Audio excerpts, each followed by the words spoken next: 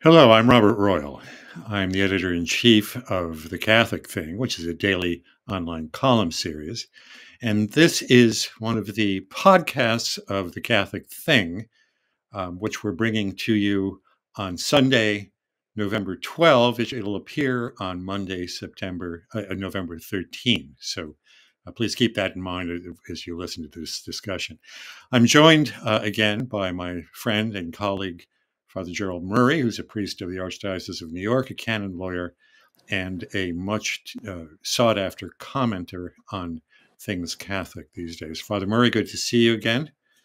Thank you, Bob. Good to be with you.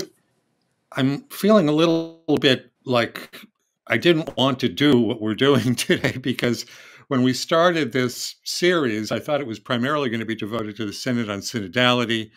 And in the 2 weeks, the Synod finished exactly 2 weeks ago with a closing Mass. In the last 2 weeks, we've had 4 or 5 absolutely amazing developments. And in this past week, we've had a couple that I thought it would be worthwhile for us to discuss and for our listeners and our viewers to hear about. So I'm glad to have you back. And there are 2 things in particular that I would like to talk about, and then we may get into some other things afterward. There were 2 developments last week that actually provoked me to try to convene this podcast. One, of course, is the Vatican issuing of a statement about the status of trans people, whether they can be baptized, whether they can be godparents, and other things. And we'll get into that in a second. And the other, of course, is the removal of Bishop Strickland from his post in Tyler, Texas. The Holy Father asked him to resign. He thought that as a bishop he could not resign, and so he was actually removed by the Holy Father. So I'd like to look at primarily these 2 topics in this session, and I'd like to look at each of them in a couple of different ways. To start with, since you're a canon lawyer, what is your reading of this statement about trans people, just in strictly canonical legal terms? Because on the surface, it seems in one way to be unoffensive. In another way, if you begin to look more deeply into it, there are all sorts of possible implications of baptizing people who are trans, allowing them to participate in various ways in church activities. So let's begin there, then we maybe move on to some broader considerations. Sure. Well, canonically speaking, the document speaks about transsexuals as if it's a category of human beings that the church accepts, and that now it enjoys legal protection as a category. It cannot be determined simply that someone who claims to be a transsexual is engaging in behavior or thinking that offends the gospel. So we're entering into the realm now where the sexual revolution is being laid out as categories that enjoy canonical favor, and I find that very troubling. Certainly, the issue of the qualifications in canon law to receive baptism have to include an acceptance of Catholic teaching and the promise or the pledge to live a virtuous life. So on the level of doctrine, if someone claims that God made a mistake when they were born a man, they're really a woman, this goes against Catholic teaching. We call it Christian anthropology, but just the basic notion that we don't create ourselves, we simply are what God made us. And then on the level, we could say, of qualifications to receive baptism, can you say that you're living a life in accord with the gospel if you deny the created order in your own life? I don't think so. So this is a problem.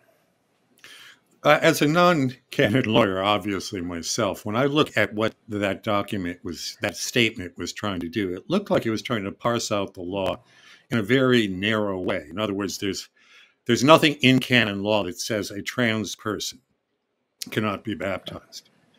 I mean, obviously, the very term trans has been recently kind of concocted in an ideological way, and it's been, as I think you rightly say, it's being advanced under the auspices of fairness and openness and whatnot. But the strictness seems to be that because the words don't appear that you're banned from being baptized because you're trans, that therefore there is no problem. And it seems to me that there is a larger set of implications here that we're just kind of accepting. And I think it's intended in the wake of the Synod on Synodality, it's intended to show a kind of openness or a kind of an accompaniment that, as you rightly say, seems to contradict some very deep ideas, and in fact, to embrace this kind of Gnostic view that who I am is not the body in which I was born. We have this absurd phrase that's used in the secular world that people had a gender assigned at birth, as if a baby who comes out with male genitals or female genitals is being assigned by society something that's an imposition on that person. So I just wondered. Canon law, of course, can't cover everything, but it seems like that is the kind of manipulation almost of the actual words of canon law to allow something that, if you look in other places, seems to contradict the spirit and even the letter of canon law. Yes, and Bob, that absurd phrase you just referred to is in this document. It refers to people's what they have reassignment surgery or take hormones. We don't believe in reassignment. That is a ridiculous notion. Now, consider this. If a man who claims to be a woman and requests baptism shows up at church in a dress and then wants to be called, by a female name when they're obviously a man, isn't this making a mockery of the gospel and of Christ's teaching? I think it is. Therefore, I find your point is correct. This is partly due, or in great part due, to this notion that we have to be nice to people where they are in order to show that we're being faithful to Christ. And I would say niceness is not what Christ came to the world to give. He came to give truth. I am the way, the truth, and the life. Telling someone who's a man, you're a man, not a woman, that's the truth. And if the person embraces it, then of course we can baptize them, but then they will have shed this pretense of being a transsexual. Yeah, I think we mentioned this in our previous episode, but it strikes me that when what we've seen since the Synod on Synodality began was an attention to one set of experiences. In other words, people immediately in this LGBT category that's been created in recent years. But we don't look at the experience of people like parents and whatnot who find themselves suddenly dealing with a child, and this has really become a social contagion, who embraces this kind of trans idea, I was born the wrong way, and particularly young girls who are finding themselves confronted with a lot of threatening things in our society, don't want to be that. They want to be men because they think that males have other privileges. This seems to me to reflect a kind of imbalance in how we're approaching dealing with the experience. There are threats. There are threats to those children who are undergoing these procedures at a young age. There are threats to just ordinary parents who want to protect their kids from this ideology, the social contagion. But that somehow never gets registered in what we've been seeing in the last couple of years. So I think that's a larger part of this conversation that we're going to have to continue to keep in mind as we go forward.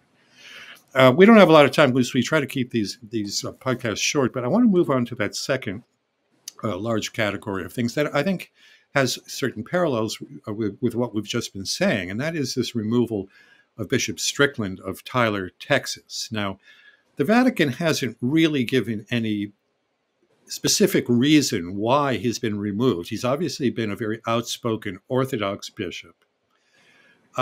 He apparently refused to abandon the people who were attending the traditional Latin Mass in his diocese, and so did not follow directives from Rome to implement Traditionis Custodes, which is a problem, of course, but it doesn't seem to be a sort of a nuclear bomb going off that he didn't follow this. And then a second thing that has been raised is that he openly criticized the Holy Father and said that he was undermining the foundations of the faith. Let's start again from this canon law aspect. I mean, there must be procedures, strict procedures, for the removal of a bishop from his own diocese. Could you explain a bit of that for us? Sure. Yes, removal from the diocese would be the effect of verifying through a canonical process that he had committed an offense against canon law, which would mean an offense against faith or the good order of the church. There's no accusation that I know of that he's committed a canonical crime. Now, the Vatican, for whatever reason, decided they wanted to send an apostolic visitor team. Two bishops came to come to the diocese and question people, including Bishop Strickland. The results of that led to this action by the Holy Father, but the results were never published, and no reason was given for his removal. So we can only speculate. Was it about his public statements? Was it about his failure to implement Traditionis Custodes? Was it for other reasons? We don't know. Now, we can suspect it was precisely because of his outspokenness. Now, in canon law, removal from a diocese, privation of office is the technical term, is a penal measure. So therefore, it has to follow canonical procedures. There should have been what we would call an administrative process or a canonical trial, and he needed the right to defense. I wonder if his right to defense was and due process was observed. And then secondly, was he given a decree stating the reasons? Because in canon law, when a superior takes an action which he wishes to enforce, he simply doesn't say, well, I think this is what I'd like to happen. He has to issue a decree and state its reasons, even briefly. And then the person who's affected has the right to try to bring to the attention of the superior, well, I have contrary facts, which can either exonerate me from what you think I did, or to prove that the interpretation that you've given to it is incorrect. So canonically, this is a mess, and it doesn't look good for the Catholic Church when a bishop who is known to be orthodox and bold and courageous is removed. At the same time, when the Archbishop of Antwerp in Belgium just announced a month or so ago that euthanasia is permissible in some cases. So you have a bishop who wants to kill old people and say it's moral. And then you have a bishop who says it's wrong to do things like that, and we wish the Pope to enforce the rule. And in fact, it's very interesting because the Pope a few years ago said you cannot bless same-sex unions. He did that through the doctrine of the faith. And Bishop Strickland, of course, supported that. But that's not in his favor anymore. Whereas the bishops who violated the Pope's ruling and flaunted it, including the bishops in Belgium, nothing happened to them. So people are frustrated. Yeah, and of course we have the example of virtually the entire bishops' conference in Germany, which is far more,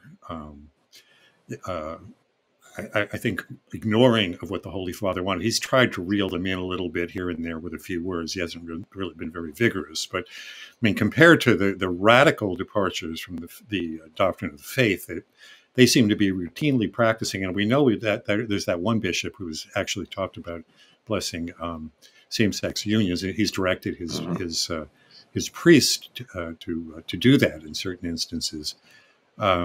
It's puzzling.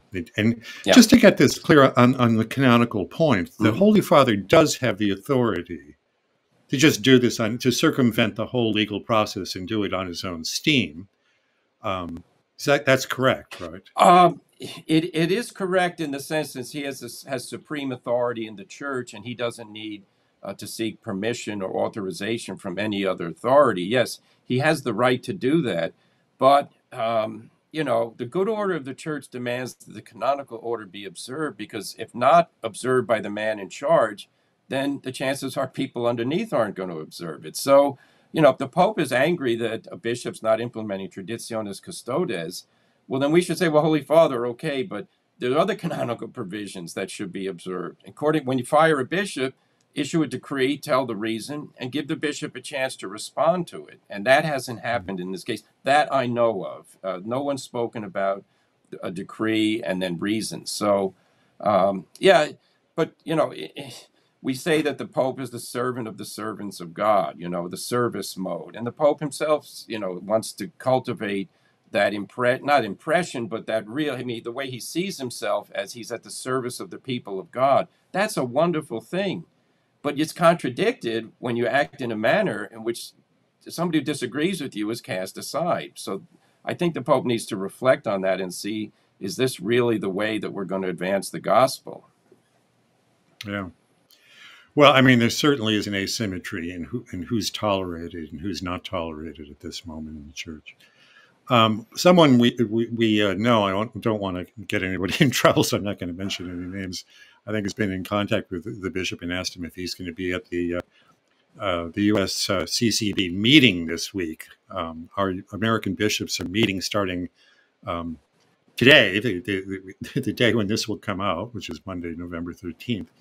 They'll be meeting this entire week for their regular annual meeting up in Baltimore. They'll spend the whole week discussing various issues like the Eucharistic revival and some of the other things that they're concerned about. I've heard that Bishop Strickland is going to be there, but not to participate. He's going to pray. I know this is kind of speculative, but how do you think our bishops are going to be reacting this week? I mean, it's a shock that a fellow bishop, who I think we can't say that there's anything here that deserves sort of capital punishment, or at least we don't know of anything that deserved capital punishment. But just let me ask you to speculate a little bit. I mean, a lot of this is going to be said off camera in private, but one has to anticipate that they're going to think that this is really quite something. I've heard that some of the bishops in Texas warned the Vatican not to do this. That would create a lot of backlash and resentment and anger here in America. Well, it's a very interesting question. When he's removed as Bishop of Tyler, the question now is, well, where is he the bishop of? Because in the Catholic Church, a bishop is always attached to a flock. So if you're a bishop of a diocese, that's your flock. If you're an auxiliary bishop, you are a titular bishop of a diocese, usually a diocese that, is no longer functioning. So the legal fiction is always a bishop has a flock. Now, retired bishops are called bishops emeritus. Retired bishops are entitled to go to the meetings of the bishops' conference. So what is Bishop Strickland's status? We haven't heard that from the Vatican. That's another legal quandary. Now, as regards how they are going to react to it, your guess is as good as mine. I think in general, American bishops would say that while they may have disagreed with Bishop Strickland on some questions, and they may have disagreed with his style, they may not have been comfortable with his presence in the internet world, I don't think most of them would say he deserved to be removed from his diocese. Now, as we know, the American church comes under criticism from the Pope. And when he was meeting with Jesuits, I think it was in Portugal, he used the word reactionary to describe Catholics in the United States, which is a very harsh political term. It has origin in Marxist doctrine. And it basically it reveals that both a misunderstanding of who American Catholics are and a politicization of what they think. So, if you and I, in our podcasts or writings, try to defend Catholic doctrine, we're not enemies of the church. And I think that's kind of the implication. Who wants to bring reactionaries in for a discussion? No, you want to exclude them. So I think this is an example of the American bishops are being given a message, which is either you repeat what Rome says or you're going to get in trouble. And I think the duty of a bishop, and look, all of us, is if we disagree with the Pope respectfully but forcefully, we bring it to his attention for his benefit and for ours. And that's really, we discuss blessings of same-sex couples. This has never happened in the life of the church for 2,000 years. Now we're told basically 3 weeks ago that priests should find ways to do this that don't confuse them with blessings of marriages. If we say, wait a minute, let's stop. In what world does a priest standing in front of two men who are already civilly married and ask for a blessing, in what world do we think this is a Christian action? The Pope seems to think that, but we're entitled to disagree. Well, I hear from a lot of readers and listeners and viewers that he hasn't explicitly kind of allowed this blessing of same-sex couples. But you and I have covered this for a long time. There's just an awful lot of static and an awful lot of confusion, and probably deliberate confusion. We don't see the proponents of the traditional Latin Mass or Bishop Strickland showing up in the midst of the Synod on Synodality for these happy photo ops with the Holy Father. But we do see people who've been pushing very hard for LGBT and other things who are kind of fetid there. Father, we're out of time, but thank you again for your clarity about this. We're all praying for Bishop Strickland, for people who are suffering from these various sexual identity problems, for the Holy Father himself, and for all of us. So that's it for this time, and we'll see you next time when there's something to report.